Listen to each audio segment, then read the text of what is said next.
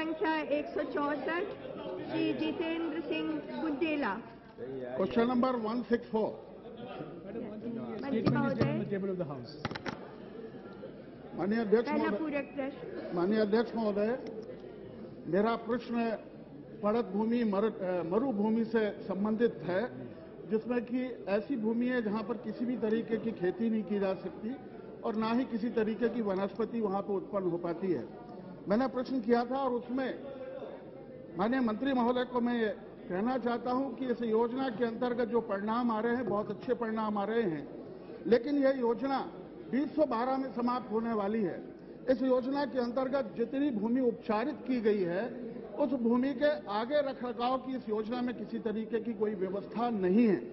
ऐसी स्थिति में मैं माननीय मंत्री महोदय से एक साथ दो प्रश्न करना चाहता हूं कि आगे भविष्य में यह योजना बंद ना हो। इसके साथ साथ आपने 195 जिले पूरे देश में इसमें लिए हैं। मैं आपसे ये कहना चाहता हूं कि इस योजना को पूरे देश में लागू क्यों नहीं किया जा सकता।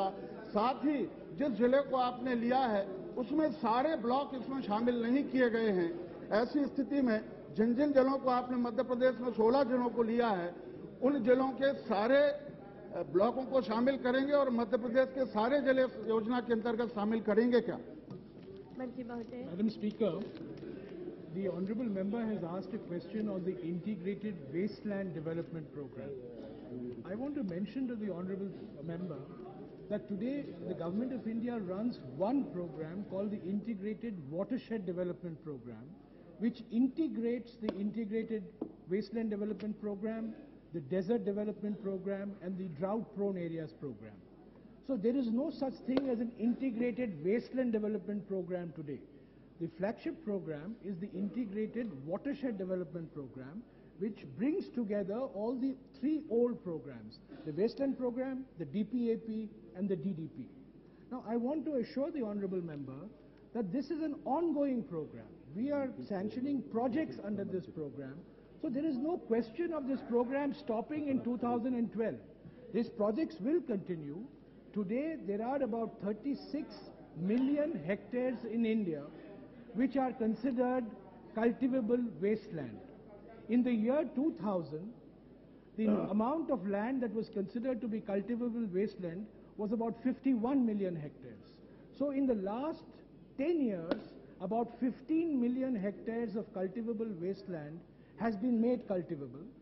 Our objective is that all these 36 million hectares should be made cultivable.